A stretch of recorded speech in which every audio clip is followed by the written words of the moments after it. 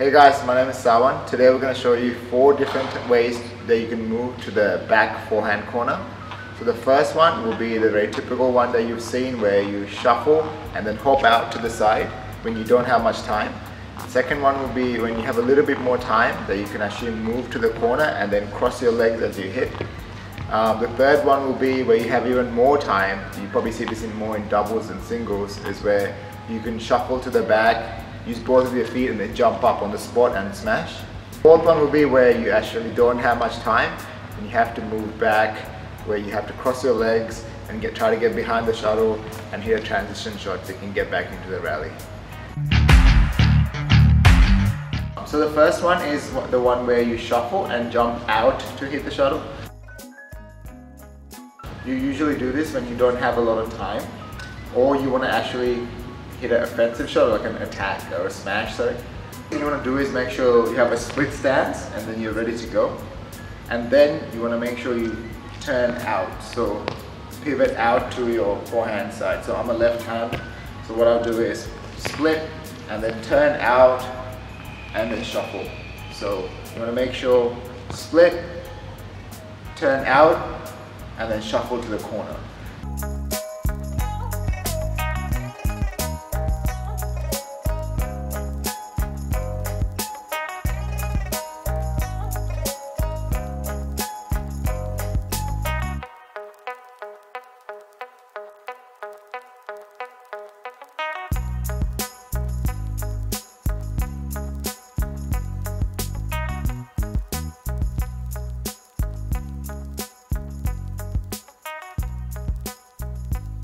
And some things that you should try to remember is when you're shuffling out, is that you should try to stay low so you don't lose your balance, and then your legs are loaded so then you can jump up when the timing is right. You gotta make sure when you're shuffling out, you jump out on the very last step and hit at the same time.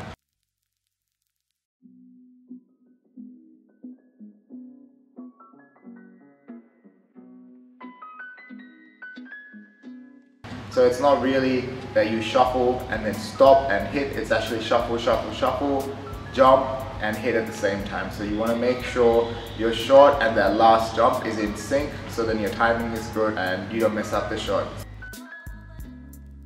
And another one I've seen is when you're moving out, they don't turn out at the start of the movement, and they usually go backwards, and again they lose their balance and they make a mistake. And if you're someone who crosses their legs before they start moving to this shot, they would delay your movement, and therefore you won't be able to take the shuttle high and perform an attacking shot. So if you really want to make sure you get on top of the shuttle with this movement, make sure you're actually shuffling and you're not crossing your legs over, because that will be a whole different shot, and that's more of a defensive movement, and that won't allow you to get to the shuttle in time. This one is seen a lot in singles and doubles. In doubles it's really beneficial if you're the backcourt player, because most of the time the backcourt player is moving side by side and not really front back. So when you chase the shuttle down, you should be able to use this footwork to actually hit a smash or a drop shot. Whereas in singles, this comes in handy a lot of the times as well when you're trying to attack. But for doubles players, this is a must, and you should always try to learn this movement, because most of the time your opponents won't give you nice high lifts to smash. It's usually someone pushing you side by side and trying to make you chase the shuttle. So when someone's hitting really fast shots side by side, you need to be able to jump up and still catch it and then keep attacking. The second movement we're going to talk about is the one where you have a bit more time and you can actually rotate your legs as you're hitting. The way to perform the second shot is the same as the first one. You start with a split stance. You turn out to the direction you're going, shuffle out, but because the shuttle is a little bit slower than before and you have more time, you can actually hit and then rotate your body as you hit.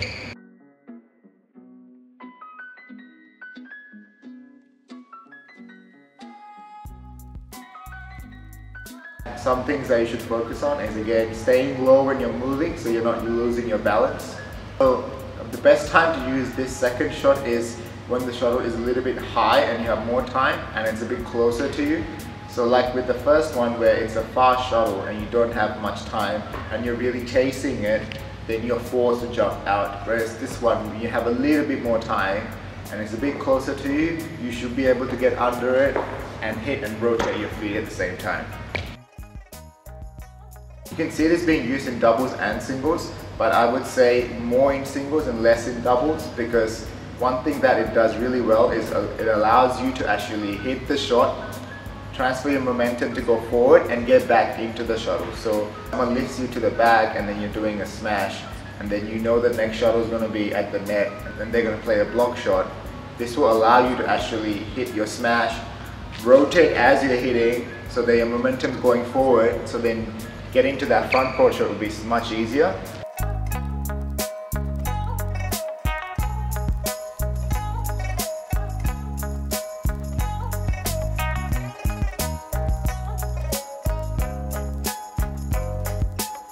Whereas in doubles, you don't really do that because you have a partner in front of you. So the chances of you hitting and rotating and then running to the net is very low, right?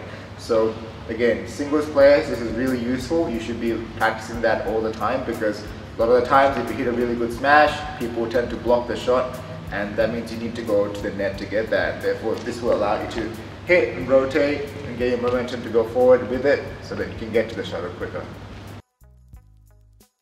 The third shot we'll be talking about is the one where you have quite a lot of time. It's a high lift.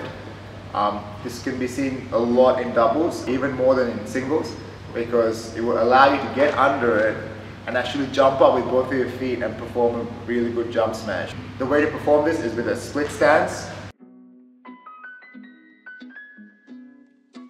and then you're going to shuffle out and jump up with both of your feet. So shuffling out, jump up, and then go for your smash or a drop shot.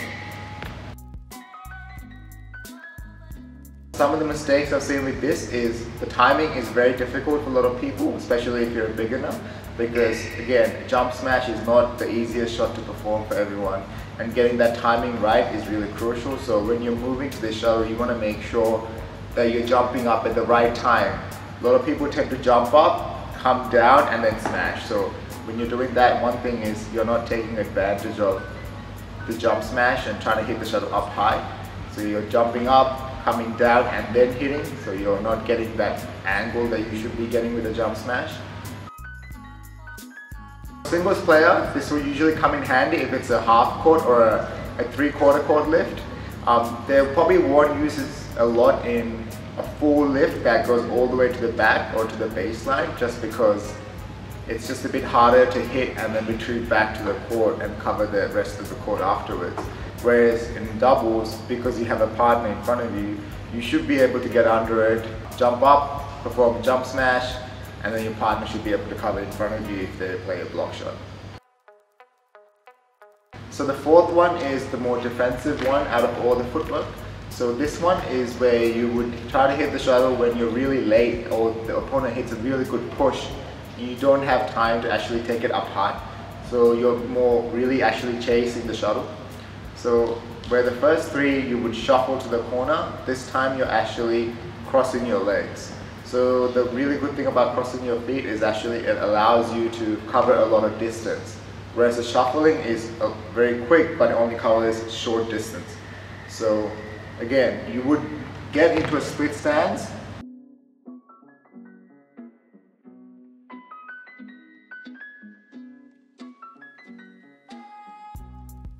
cross your push-off leg behind your lunging leg. So I'm a left-hander, so my right leg would go behind and then my left leg would come in front. So if you're a right-hander, it should be the opposite.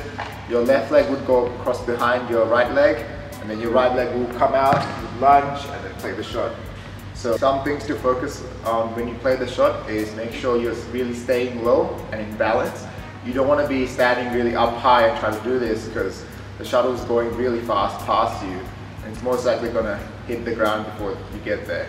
And the second thing you really want to focus is the racket head. So when you move to this, make sure your racket head is actually up high and open. So when you get there, you have the time to hit.